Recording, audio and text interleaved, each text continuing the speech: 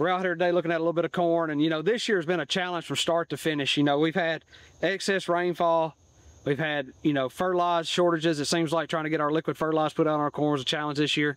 And so, you know, you're thinking about what things are and how things are going to be different, what we could plan for different. Well, one thing we've been doing the last few years on our farm, we've been using a product with Pivot Bio called Proven 40, and it's actually a standard practice on our farm.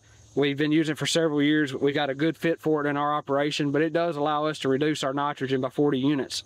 And on a year like this year, when we've had, what, 13, 14 inches of rainfall in just a few weeks after we planted our corn, if we'd had that nitrogen up front, the loss would have been excessive in that amount of nitrogen with that amount of rainfall, especially when corn wasn't even up yet.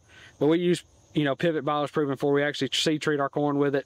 Just how it grows on the roots and constantly pulling more nitrogen from the atmosphere, things like that. It's always supplying that plant what it needs. You can see it behind us here. The corn looks great. It looks happy.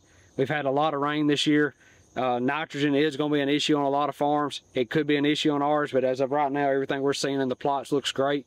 The corn looks good overall. And like I said, the other thing we ran into this year, another thing I like about it, it reduced us by 40 units, and that was 40 less units I was trying to find when nitrogen did get tight this year.